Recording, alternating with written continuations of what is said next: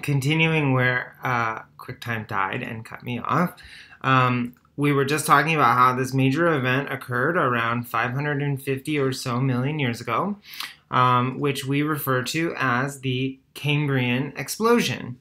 And it really was sort of a metaphorical explosion of life on Earth, a major increase in the diversity of organisms, a major increase in the sheer number of unique, different types of organisms on the Earth.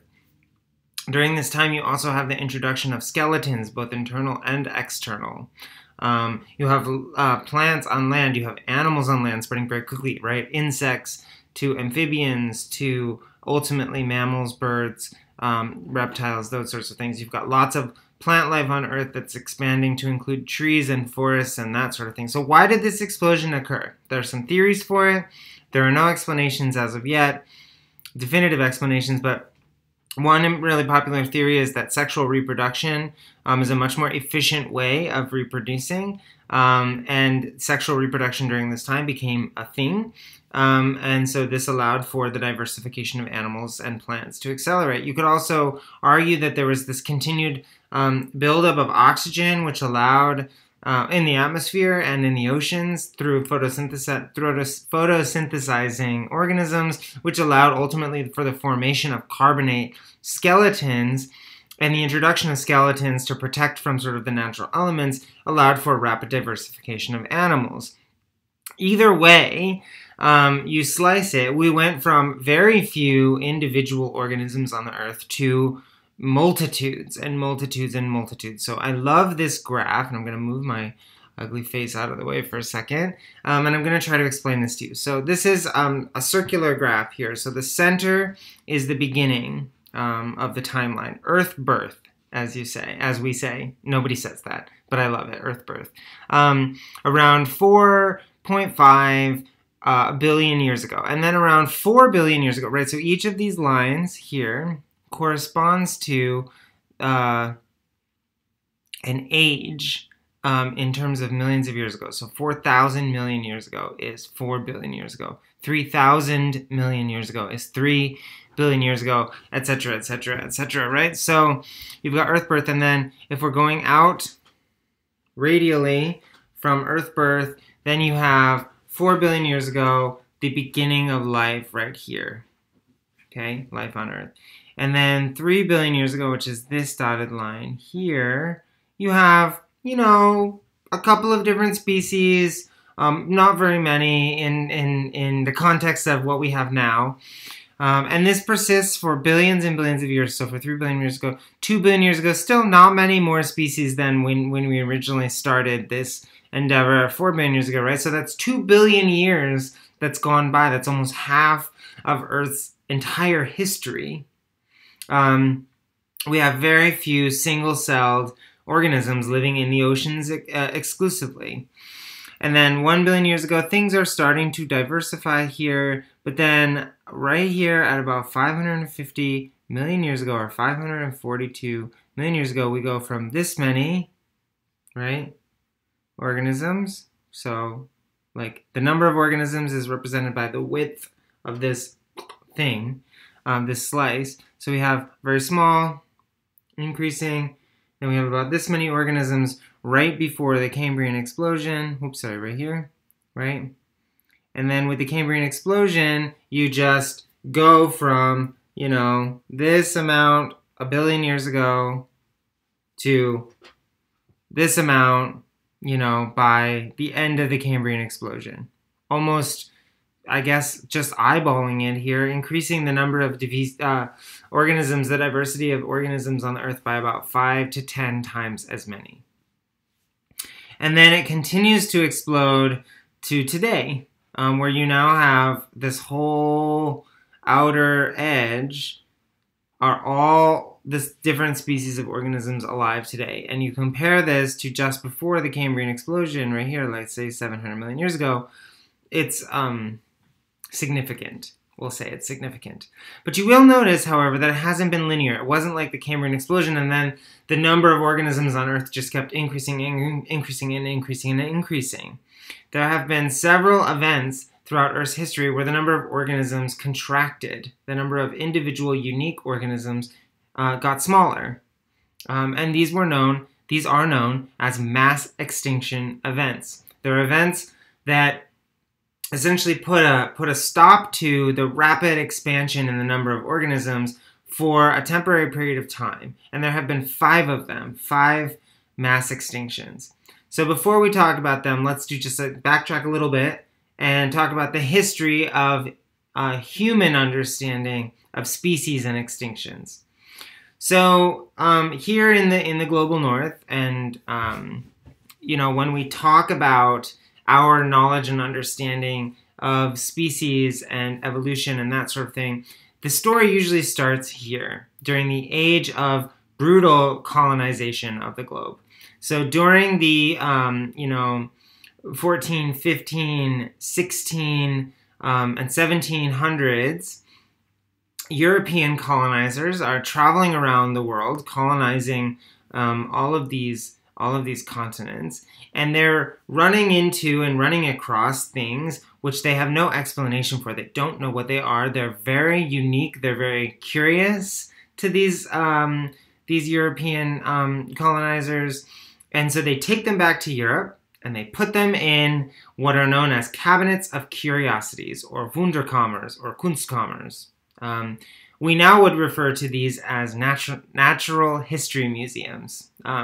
So these are essentially artifacts of life, skeletons, strange to European-looking birds like peacocks, right? Brought back to Europe, put in these museums, these cabinets of curiosities, which are usually like a wing of a wealthy person's palace, and it's the first time that folks in the global north are thinking about the range of species that exist across the world, and that not all species live everywhere. You can't see all of the things in the world.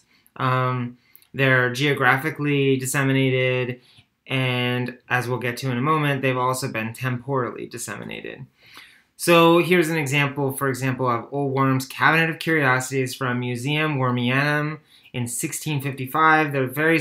Here's a very similar one from Naples in 1599, right? We're running across things like crocodiles and these skulls of dinosaurs and things that either don't exist in Europe or don't exist anywhere on the earth, and they're being brought back to Europe by these colonizers and put in these what we would now call natural history museums.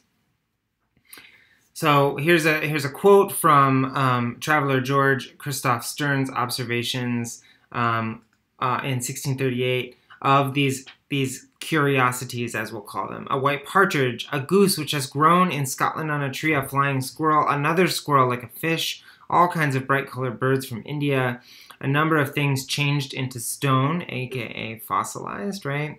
Amongst others, a piece of human flesh on a bone, gourds, olives, a piece of wood, an ape's head, a cheese, etc., all kinds of shells, the hand of a mermaid, the hand of a mummy, a very natural wax hand under glass, all kinds of precious stones, coins, a picture wrought in feathers, a small piece of wood from the cross of Christ, pictures in perspective of Henry the IV and Louis the XIII of France, etc. So these discoveries really upset a lot of European colonizers, actually, because they ascribed their beliefs of biology according to Aristotle's great chain of being. They didn't think of species in the way we think of species now. They thought of species how the church told them to think of species, which originated from Aristotle's great chain of being, which had the being at the top as God, followed by his angels and his demons. Then you have man, and then animals, and then plants, and then minerals, and then non-being things, right? So you go from the being to the realm of the being to the realm of the becoming to the non-being. A very hierarchical organization of what we would consider life on Earth. Here's a depiction of the great chain of being with God at the top, right, sitting on his elaborate throne, of course, and then his angels and his demons, and then man, and then animals, and then plants, and then rocks. at the bottom. So the world is essentially designed by the creator more or less like clockwork. It's filled with his various creations, and each creation has a place within the plan and within the hierarchy of the plan. And then along comes Linnaeus, and Linnaeus, who lived between 1707 and 1778, thought about biology on Earth, and during this time of collections from around the globe being brought back by colonizers to these cabinets of curiosities, he started to name individual species as being distinct from each other, though he still ascribed to the general idea of the great chain of beings. He didn't quite get all the way there. So even though he did start to delineate between different species and did make note that there were multitudes of species on the planet, he still argued that we must pursue the great chain of nature till we arrive at its origin. He's still stuck on this idea that there is this organized hierarchical great chain of being, and we should begin to contemplate her operations in the human frame, and from thence continue our researches through the various tribes of quadrupeds, birds, reptiles, fish, insects, and worms, till we arrive at the vegetable creation. However, he did note in his book published in 1760 called Sexes of the Plants that plants and the components of plants are very similar to the components of animals. Namely, if we look at a flower, right, we can think of parts of the flower as similar reproductive parts of the human species, right? So you have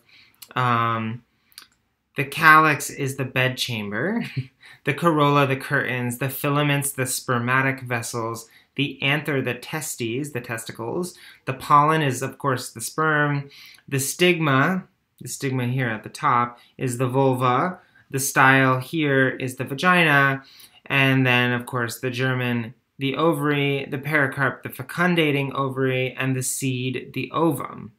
So, in many ways, plants are just like humans. They reproduce just like humans, right? The filaments, the spermatic vessels, the anther, the testes, and the pollen, the sperm, right? Likening them to human anatomy. And so this is known as Linnaeus' sexual system of classification, whereas he looked at plants specifically in this 1760 book, and he classified them by basically how big their dicks were. If they had big dicks, they were all kind of classified in the same type of plant. If they had big, ovaries, then they were classified in a different type of plant. If they had big petals, then they were classified as a different type of plant. So everything was classified according to how they looked to Linnaeus' own human eye.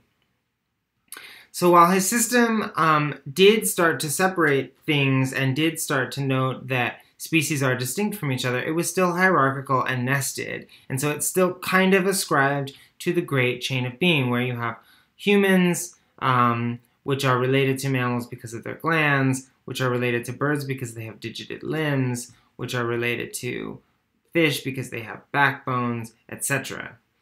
So once he did all of this, and he nested all of these species classifications in this hierarchy, he found it excruciatingly difficult, actually, to make this into a perfect great chain. It didn't make sense, and he kind of just gave up there. And then along comes, and I don't know if I'm going to be able to pronounce his name, Georges Léopold Crétin Frédéric Dagobert Cuvier, who we're just going to call Cuvier. Cuvier said, "Cool, Linnaeus, cool stuff. You're wrong. I'm this little hotshot French guy who's in charge of one of these natural history museums, right? I'm a biologist, and I know more than you. And I'm saying that actually, instead of looking at the outside of what these plants look like, right? Do they have big pistons? Do they have large seeds, small seeds, big petals, small petals, whatever? Let's actually look at two things: the geologic record and the anatomy of these plants and animals. The internal anatomy, specifically. The things you can't necessarily see, like the inside of your ear instead of the outside of your ear. Linnaeus specifically neglected internal parts, especially in classifying animals, relying only on what he could see from the outside. Okay, so Cuvier was like, no, we got to look inside. So, for example, Linnaeus looked at the ear. Cuvier said, let's look inside the ear and let's classify things that way. He also was drawing on this idea of geologic time, which was around the same time that famous geologists were starting to say, well, first of all, that geology was starting to become a science at all, and that famous geologists were starting to say that the Earth was very old, and that it was formed over many, many, many, many, many billions of years, and that we could see this in the rock. Okay, and Cuvier said, let's take that a step further, and let's think of how organisms could relate to this long passage of time. Unfortunately, so he did kind of throw away the notion of the Great Chain. He gave up on that. He said, this can't possibly fit within any framework of classification of species. But he didn't go that final step that Darwin went, which is that evolution can explain pretty much everything of why there are different species. So Cuvier didn't quite get there. And he said that organisms cannot evolve because of this perfect correlation of parts. They're well put together like machines. But this means that you can discern function from structure. So he was getting there. He just didn't quite get all the way. But he did understand that some species existed in certain time periods as shown in those rock layers and then didn't exist in other time periods. Okay? Meaning, you know, for example, the woolly mammoth or the giant mastodon, which you will read about in your reading, couldn't possibly exist anymore. That it existed in a certain time in Earth's history and then ceased existing. And so this is a quote from the early 1800s. Life, therefore, has often been disturbed on the Earth, Cuvier said, by terrible events, calamities, or what I'm calling here catastrophes, which at their commencement have perhaps moved and overturned to a great depth the entire outer crust of the globe. Meaning he's seeing that there are some animals in certain parts of the rocks that are not in other parts, right? That there are some animals that cease to exist. For example, the American mastodon, which was originally discovered, the bones were discovered by colonizers, brought back to Europe. Originally, it was thought to be an American elephant, but when there were no American elephants seen alive, it was determined that the mastodon no longer was alive and was a victim of a catastrophe, right?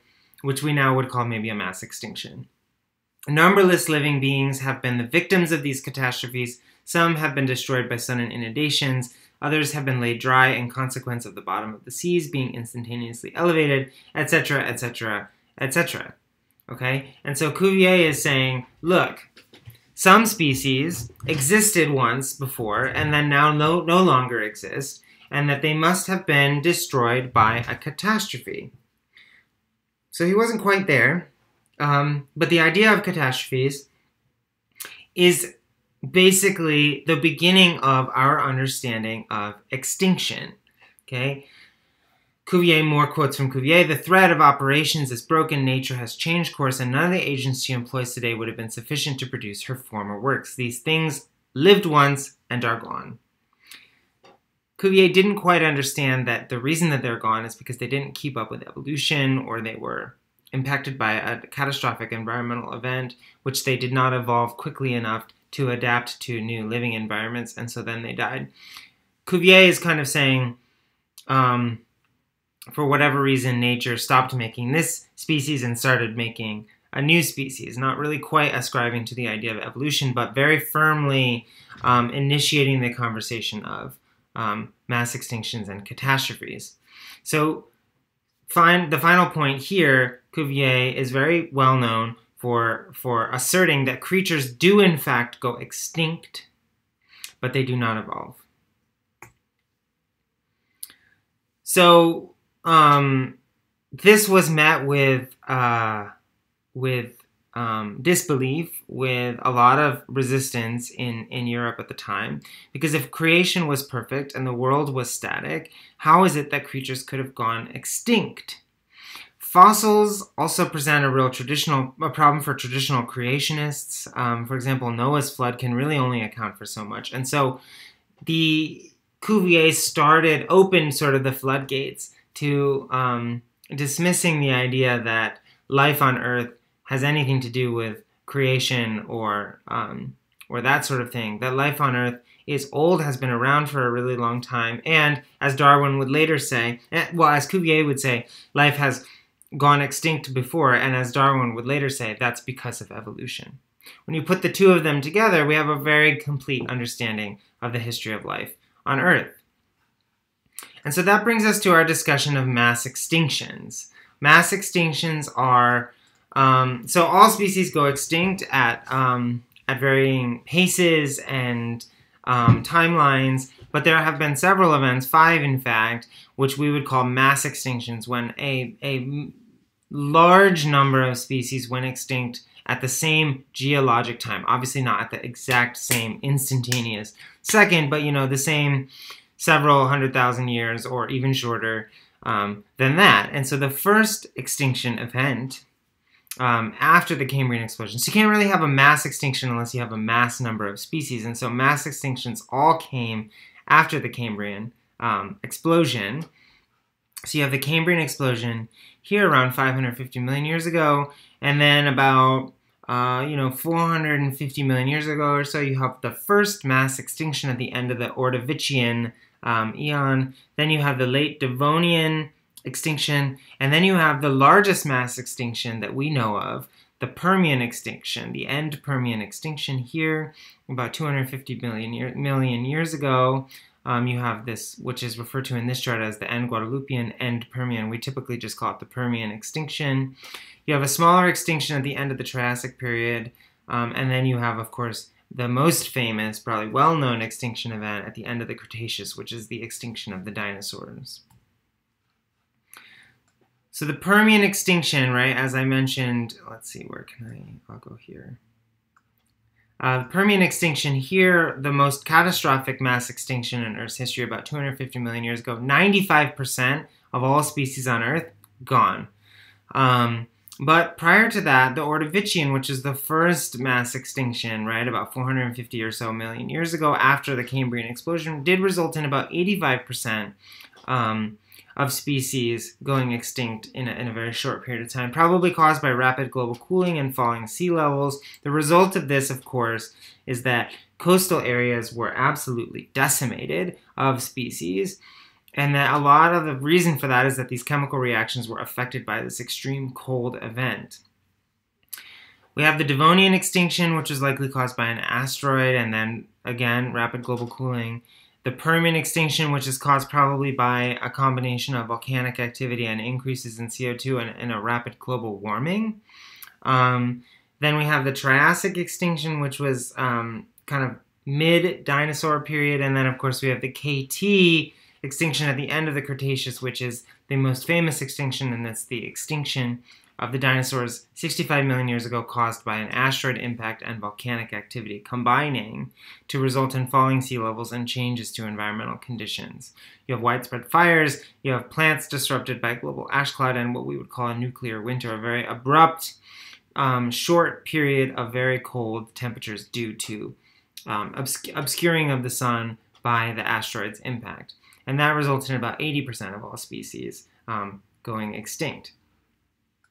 So as we've already sort of touched upon in these previous slides, there are kind of 4 things that would cause a mass extinction event. Impact events, which is an asteroid, right? Asteroid hitting the Earth. Volcanism, increased volcanism. You have tons of volcanic activity, which is causing a mass extinction and changing the environment and the sunlight that's reaching the surface, which changes which plants can grow and how warm it is, etc. This all can combine or be independent of significant global warming of cooling, as we are experiencing now, global warming. And then also can be related but also distinct are changes to sea level, specifically falling sea level, which affects species that are living in coastal areas. When the sea level drops, they have nowhere to go. So as you're reading notes and as we're going to talk about at length today, human activities are probably resulting in a loss of biodiversity, which is producing the 6th mass extinction. So we've had 5 mass extinctions prior to this, and we are probably, unfortunately, sad as it is, in the midst of a 6th mass extinction due to hunting, overharvesting, deforestation, and desertification, which are leading to habitat loss, pollution, introduced and exotic species like weeds, and then climate change going forward, right? So before humans, we have measured that the background extinction rate was about 15 species per year. So absent any human impacts, about 15 or so species per year would go extinct just by natural processes. Today, in tropical forests, the extinction rate has been measured at as high as 27,000 species per year, many of them small microbes and fungi and protists and other sort of highly specialized plants. Nevertheless, we are definitely experiencing what this study refers to as biological annihilation. So not only is it small species like microbes and bacteria, frogs, as you'll see in the reading, or highly specialized plants, but it's now affecting large megafauna, as we call them. And I'll talk a bit about the problem of that. So we know, like, for example, cheetahs and giraffes and lions and orangutans especially are all going extinct. One reason why we focus on these types of species is because they're what we call charismatic or enigmatic species, which kind of distorts our understanding of mass extinctions, actually. We're really focused on lions and orangutans and giraffes because they're charismatic and they're enigmatic, and we can kind of relate to them. We can anthropomorphize them in a way that makes them sort of relatable to our human experience, okay? But they don't tell the whole story. These 27,000 species per year are not all lions and cheetahs. They're small species that we can't see, that are not enigmatic, that are not charismatic, that we don't have a connection to, but actually may end up being ultimately more important in the survival of the global ecosystem. So these long-lived, large, low reproductive rate species are definitely very, very, very susceptible to extinction, and will probably be the first to go, but are not always what we would call keystone species, in that they may not actually bring about the end of various ecosystems like pandas and rhinos. But smaller species like bacteria and specialized grasses and other things could actually be what we would call keystone species, or linchpins, to which would ultimately lead to global collapse of sort of many of the globe's ecosystems. So we have a lot to think about, right? In terms of life, in terms of extinctions, in terms of all of these various things. So what do we have to think about here? Well, we've got to think about what is the environment and what are the environmental changes, right? How are these environmental changes by things out of our control, and then things that are within our control, and how will those changes affect species, both large, charismatic, enigmatic species, and also smaller, less sort of relatable, less charismatic species? What things will be left after the current extinction event, and how quickly will the process of evolution change a species? Will coral, for example, be able to adapt to climate change? These are all considerations that we've got to think about as we think about mass extinctions, the intersection of climate change, both now and in the past and in the future, and what we can do about it. And most importantly, not most importantly, but also importantly to many people, can humans ourselves survive this mass extinction event? So there are 2 articles here, which I'm going to leave the links for here, but I'm going to introduce as part of the group work today during our Zoom. There's also a podcast here, which is going to be part of your individual group work for next week as well. And there's a link to just a PBS video on the dawn of humanity, which is related, but not exactly like integral to our discussion, but I think is like a really fun video to watch. It's really interesting for folks who are interested in it. And so on that note, right, as we talk about mass extinctions, as we think about the future of our planet and the role of humans in shaping that future, we've got to think about how humans have existed on the Earth. So humans, of course, evolved and sort of began their conquest of the planet in Eastern Africa, right here, around 200,000 years ago. Anatomically modern Homo sapiens first arrived on the scene, so to speak, and around 65,000 years ago or so, they began to migrate. They began to leave Africa through two routes, through the southern route and through the northern route. The northern route took them to Europe and points beyond about 40,000 years ago. The southern route took them through both India and South and Southeast Asia, all the way to East Asia and China, what we would now call China, by 50,000 years ago, and similarly through Indonesia and into Australia, also by 50,000 years ago. It wasn't until about 16,000 years ago that humans first crossed this land bridge that connected northern Russia to northern Alaska, and then within 1,000 or so years, they migrated all the way from northern Alaska all the way to the southern tip of South America. Oops. It was during this migration that humans caused a mini mass extinction, which is actually what this podcast is about, and which your group work today is going to be about, which I will introduce more of in the Zoom. So the reason for this mass extinction is likely because plants and animals here evolved for a long period of time without the presence of humans.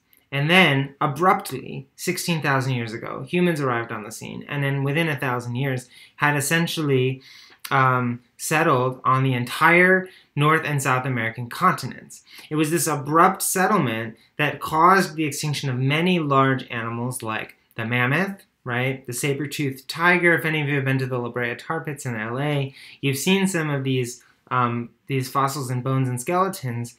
This is a smaller scale mass extinction. It doesn't register on the global scale, but it's something that was probably caused by humans, and also an important sort of warning sign for the sixth mass extinction that we're in today. And so we're gonna listen to this podcast and then do some group analyses on that as part of your work for this week. So that concludes this lecture on life and mass extinctions and our understanding of that. So we'll make sure that you've got your questions, and we'll answer them in the Zoom and talk about where we go from here. All right. Thank you, guys.